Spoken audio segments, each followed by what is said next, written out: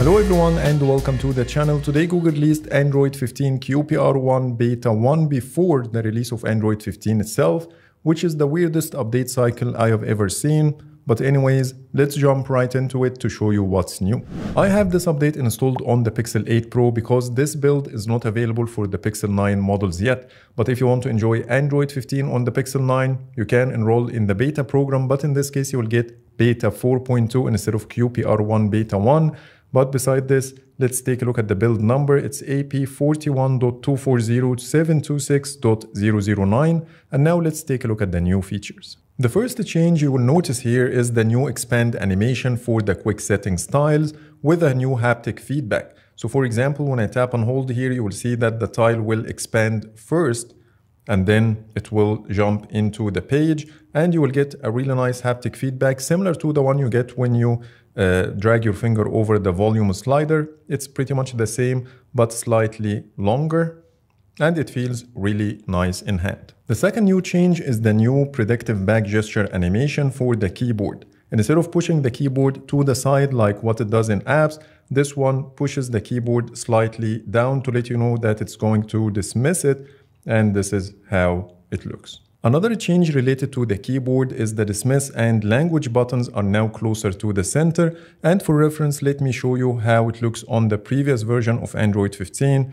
You will see here a slightly different alignment between the two. The third change is the new loading animation you get right after restarting the device. So let me show you how it looks. Once you unlock the phone after a fresh restart, here is what you get. A material U-shape loading for a few seconds and then takes you to the home screen. And there are some visual tweaks related to the home screen. Here is the previous version of Android 15 and you'll notice here that we have a bigger gap between the first row of apps and the dock. And also the at a glance widget has a smaller font and the clock is pushed slightly upwards. I'm using the exact same widget here.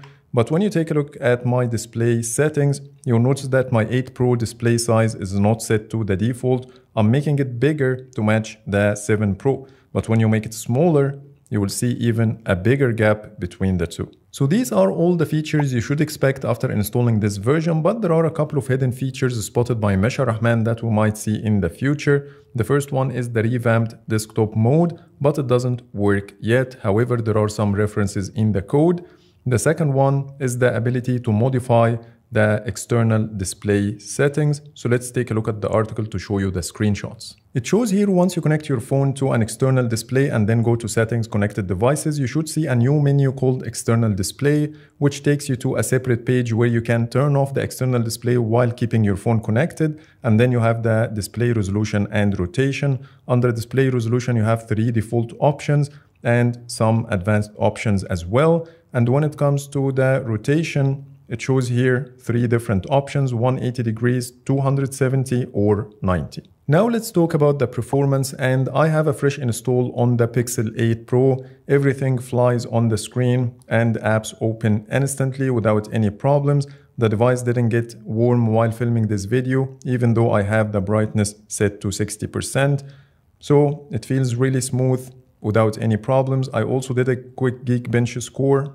This is Geekbench 6 and I'm getting 4067 for the multi-core and 1500 for the single core. And when it comes to the bugs, this build is rock solid. I didn't encounter any issues or showstoppers while using it. Everything works exactly as expected, and I would say it's better than the stable version of Android 14. So that's pretty much it for today. Those are all the new features in Android 15 QPR1 Beta 1. Please let me know in the comments if you spotted any hidden features. But for now, thanks so much for watching and see you in the next video.